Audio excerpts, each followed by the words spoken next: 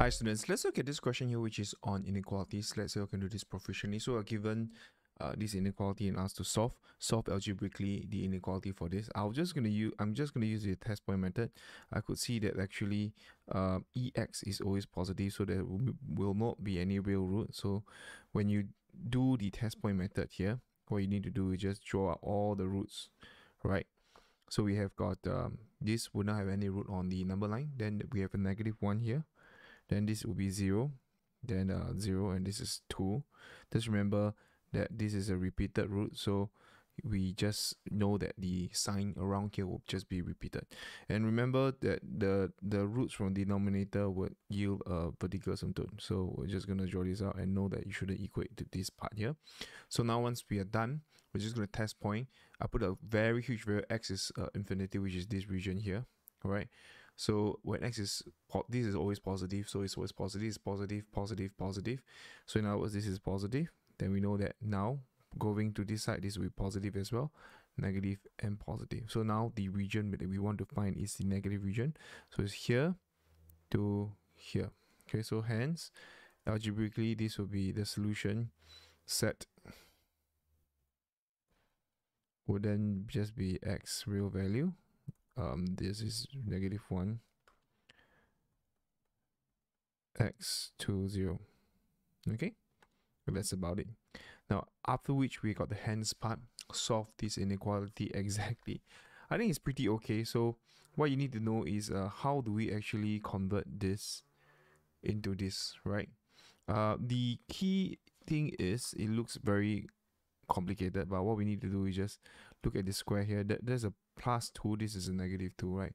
So I could actually get it to be a -2. Just remember that from -a minus b square, this will just be actually a plus b square, right? Because what happens is we could actually factorize the negative out, and the square, when we square the negative, it becomes positive. So I'm going to just use that. From here, I could see that this 1 minus ln x is actually x ln x. Then I'll just bring the negative out, ln x. So maybe I just bring the negative out.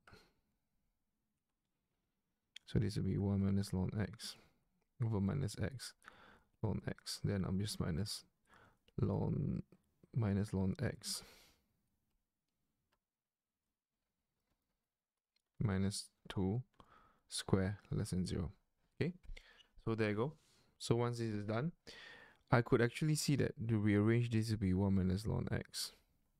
Okay, there will be minus x ln x here, and that will be actually minus ln x minus 2 square.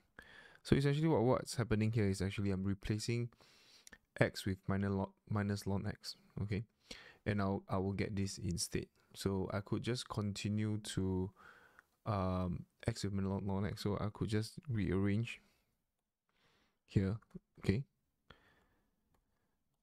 This case here, I will get this 1 minus ln x.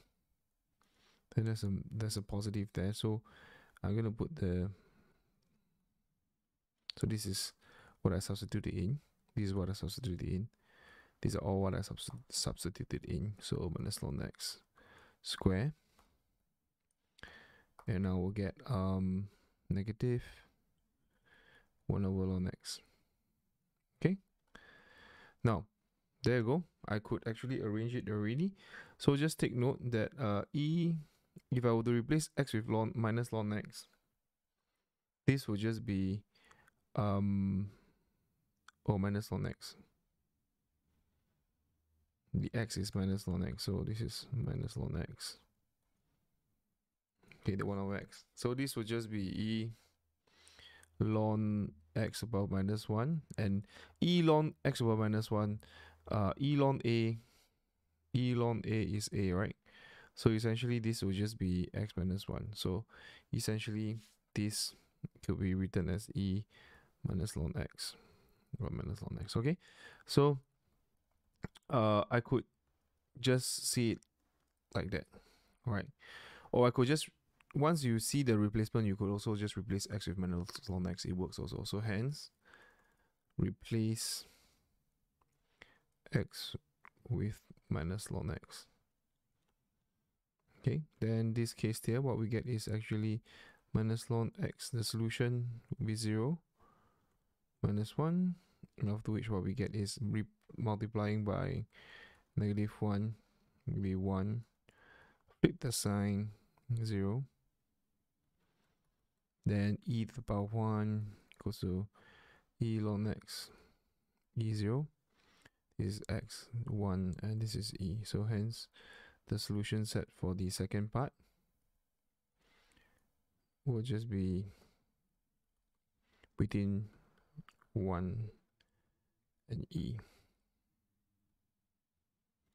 Okay, so that's how you do this question here proficiently. If you have any questions or comments, please do let us know, and I'll see you in the next question.